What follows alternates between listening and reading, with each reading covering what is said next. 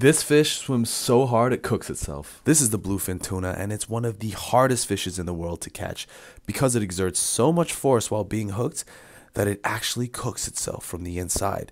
This is because the bluefin tuna is endothermic, meaning it generates its own body heat. One bluefin can weigh hundreds of pounds and they are gigantic.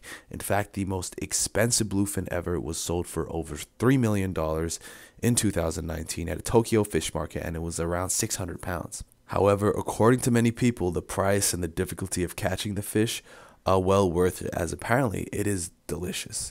Now, would you try this fish?